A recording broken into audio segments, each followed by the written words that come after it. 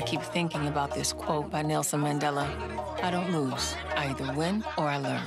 But what if your learning comes at the expense of someone having to spend the rest of their life behind bars? Jax, you babysitting that drink, girl. Okay, who's getting the next round? You ain't nothing but a... I am a bit overwhelmed right now. I'm trying to be a good friend and a good mother. Clearly, I'm not being a good wife. It's just a trial separation, Jax. I didn't get married to sleep alone. You ain't nothing but a...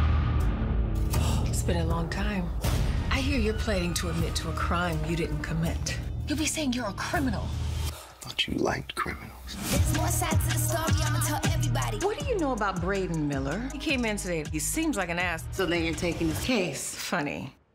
But yeah, I mean... You ain't nothing but a... There's an issue with a former employee of mine. All I know is I'm looking guilty of a crime I didn't commit. He cheated on his wife with her. The crime is murder, not infidelity. Well said, counselor. You ain't nothing. Your husband's okay with friends coming over? He's not living here at the moment. Everyone keeps secrets. I did it. Do you know me?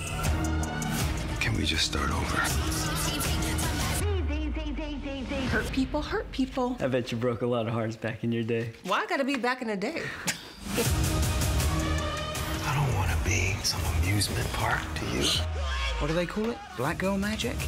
In criminal law, you gotta play in court and out of it. And no matter what I said, at the end of the day, I love criminals.